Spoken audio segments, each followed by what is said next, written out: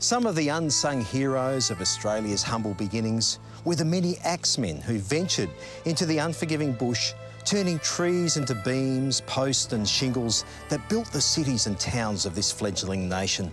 What we really have to appreciate is this was all done not by machine, but by human strength, willpower and the mighty axe. A lot's happened in the timber industry since then. Finely machined timbers have replaced those roughly hewn logs, and while things have altered, some things have remained the same. We still have axes, log splitters and other implements that have just been tweaked and improved with technology. Hands up, anyone who's used an old wooden-handled splitting axe, swung, missed, hit the handle on the block and broken the head clean off. Come on, be honest.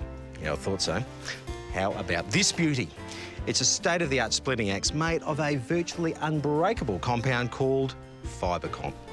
Weighing under 3 kilograms, you can swing this without straining every muscle in your body. The shock-absorbent, comfortable moulded handle incorporates the beveled, convex cutting head, ensuring it won't fall off. Anyone who enjoys the warmth of a wood fire knows that wood burns twice, once when you cut it and once when you light it. Now, wood stored over summer has had a chance to dry out, and as it dries out, the grains have opened up and fissures appear.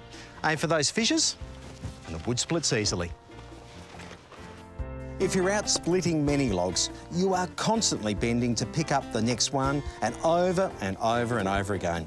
That's where a sappy comes in very handy.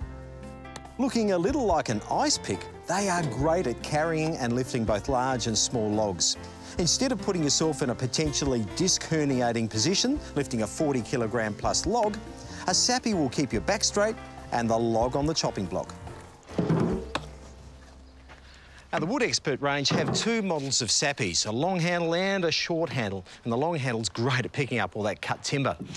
They're comfortable, lightweight, and importantly, so easy to use. Another wood implement I've found so handy around the yard is the brush hook.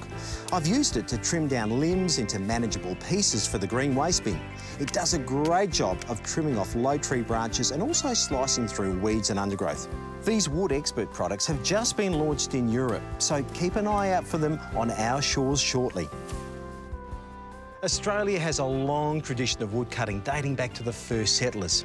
In fact, woodcutting competitions have been run in Australia since 1873 and continue to do so to this day.